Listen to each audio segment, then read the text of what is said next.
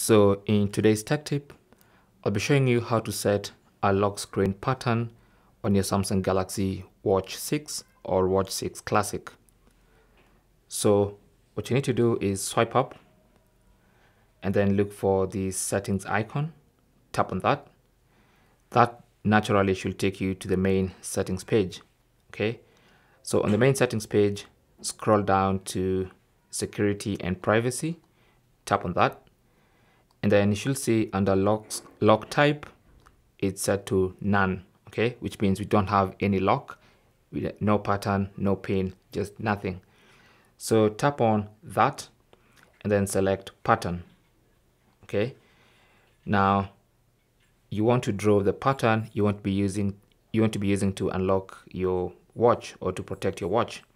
So let's draw a pattern. Of course, you want to draw a pattern that's not easy to guess. Okay, and then it's going to ask you to draw again. So draw the exact same pattern. And then once you do that, you should see that the lock type has been set to pattern.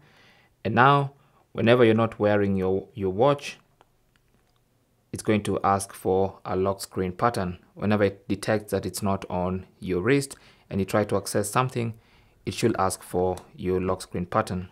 Okay, like that. Okay, and then you have to provide your lock screen pattern to be allowed access into the watch. Okay, thanks for watching. Leave your comments and questions down below, and good luck.